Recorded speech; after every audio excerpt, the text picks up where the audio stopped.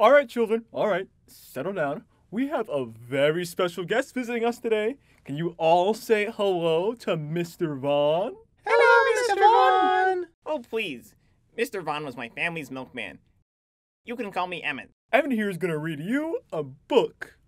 Your well-bred teacher is correct, children. As the host of Patriot Hour, the most popular conservative talk show on Tidal, it has come to my attention that your generation is actively losing sight of what it means to be an American. Leftists will stop at nothing to pickle your brains with estrogen and microplastics, rendering you a slave to the Democratic Party for the rest of your lives. I don't want you to be indoctrinated, so I wrote a little something to uphold the traditional American values of our forefathers. What is he What? talking about? I don't know. I have forefathers. The biggest threat to children in schools is some maniac walking through those doors and pulling out a copy of Anti-Racist Baby. I'm here to keep you safe from so-called doctors writing supposedly good books for America's youth. You know, my wife is a doctor. Are you going to read the book or... Book? Oh, right. My book is called Red-Pilled Riding Hood. Let me guess. Title came first? Always. It begins. Once upon a time, there was a little girl named Red-Pilled Riding Hood. She got this name because she rejected the leftist narratives of modern society. One sunny day, Red-Pilled Riding Hood was on her way to her granny's house through the Republican woods. As always, she had her red coat, her best shoes for skipping, a basket of goodies, and her favorite assault rifle.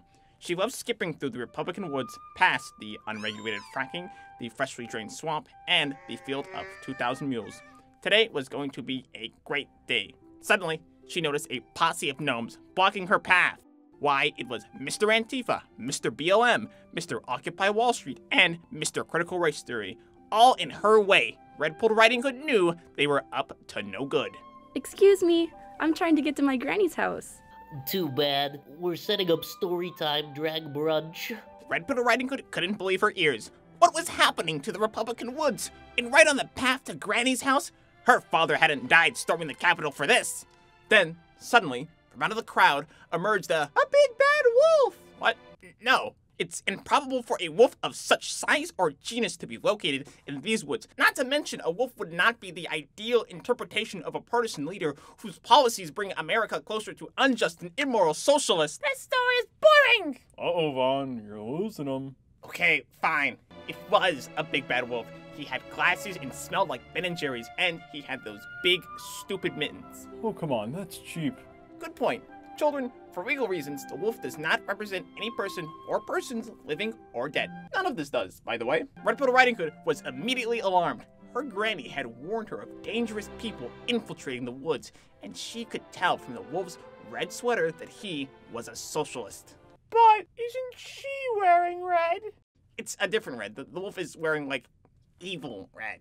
What's a socialist? A socialist is an evil person who wants communism instead of freedom. You know why FDR was in a wheelchair? Because he was a socialist. But red's my favorite color. You're a commie. Where are you off to? My granny's house. I'm bringing her a basket of goodies. Oh, that smells good. What is that, quiche? It doesn't matter what's in here, because my granny says I'm not supposed to talk to strangers, especially liberal strangers. Yeah, good. Okay, smart girl. Well, hey, listen, look. It's dangerous out here for a little girl to be in the woods all by herself. Do you know how much money Big Pharma would make if you got hurt out here? Of course I do. I'm gonna be a doctor one day. See? Woman doctor. Just like my wife. The wolf followed Red-Pilled Riding Hood as she walked along. Well, that is, let me tell you, very interesting. I'm sure you'd like some free tuition to help with your medical school. No way. By making secondary education free, I'm more likely to be enrolled in programs that are underfunded and won't prepare me for my desired industry. Well, that's great. That's great. Hey, look, who told you all this? My granny. I'm on my way to drop some goodies off at her house. Well, look, here's the thing. I know a sneaky little shortcut. It's right this way. It's way faster. Red-Pilled Riding Hood was smart, but the wolf spoke in ancient evil socialist tongue, sometimes called Hebrew. She didn't know he was filling her head with lies, so Red thanked the wolf and skipped off down the other path. Meanwhile, the wolf slinked off into the woods and towards Granny's house. The wolf arrived at Granny's house before Red and knocked on the door. Whap, whap, whap. I'm coming. Oh, Red, it's so nice to see you. But of course, it wasn't Red. It was the wolf! Wait, I'm not Paul Pelosi. No, you're that little girl's grandmother. I'm gonna eat you, I'm gonna eat her, and then I'm gonna take all those tasty snacks and redistribute them. Do you children know anything about the redistribution of wealth and the advantages of a free market? Georgism, laissez-faire, Friedrich Hayek? Do you teach them anything? Yes. Anyways, before Granny could stand her ground, the wolf gobbled her up. Oh no! Granny tasted good, but the wolf was still hungry. Since gender was just a construct to him, he quickly slipped into Granny's nightgown, jumped into bed, and pulled the covers up to his eyes. Mr. Vaughn, recess is in 2 minutes. Are we gonna get to play? This is more important. When Red arrived at Granny's, she knocked on the door. Whap, whap, whap. Come in. Called the wolf in a sing-song voice. I'm not doing the voice. Just imagine it. Aww. Okay, fine. Come in! Red walked in the house, but immediately knew something was wrong. Granny always told her to wipe her feet on the doormat of Obama's face, but she didn't say anything. Granny always left Hannity on in the background, but the TV wasn't on. Granny always sat beside the fireplace reading Atlas Shrugged, but she was in bed. Over here! Red went to the bed, but something was not right. Granny, my, what big ears you have. All the better to listen to NPR with. My, what big eyes you have. All the better to watch John Oliver with. My, what large hands you have. All the better to drive my stupid electric car with. Red-billed Riding Hood leaned closer. Her granny's answers were all alarmingly liberal, and the thing in bed didn't look like her granny. It looked like the wolf. My, what big teeth you have. All the better to eat you with. Red-billed Riding Hood reached for her assault rifle, but it was too late. The wolf jumped out of bed and gobbled her up. I'd love a drink or something to wash this down. Oh, what do you know?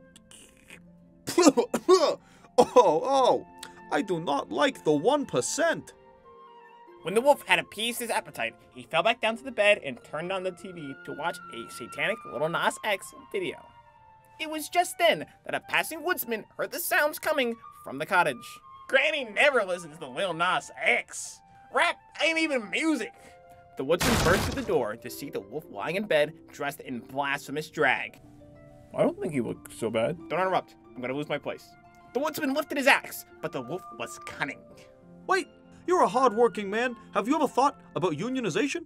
The power lies with the people, not corporations. Join me, and we can take on big lumber together. Once again, the wolf's socialist lies worked. The poor woodsman put down his axe and took a copy of The Jungle the wolf gave him. I left Betty Friedan at home. Who is this even written for? Why would a wolf eat a human? It's a fact that wolves eat humans. I don't feel like that's realistic. Well, facts don't care about your...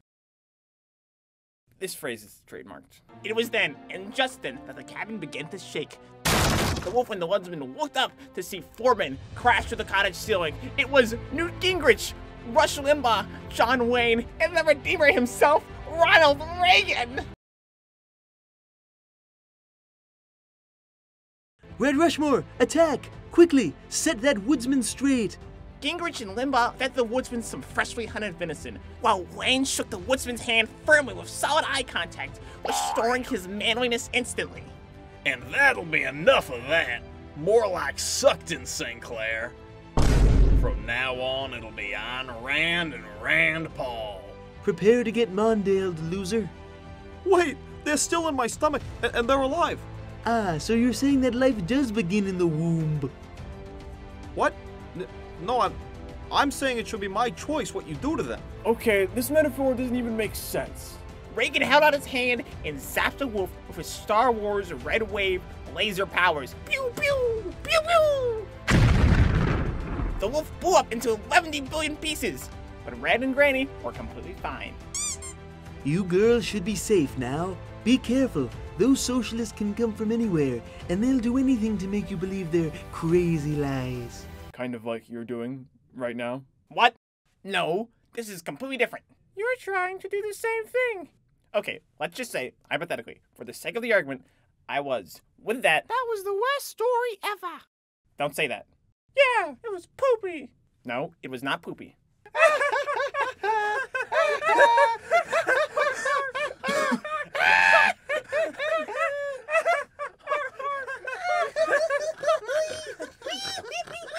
No, stop laughing. Stop laughing. I see you laughing. Stop it, please. Stop. No. Oh, thank God. It was just a bad dream. Go back to bed, dear. Oh, of course. I'm sorry, love. You're wearing that clone I like. Prime rib.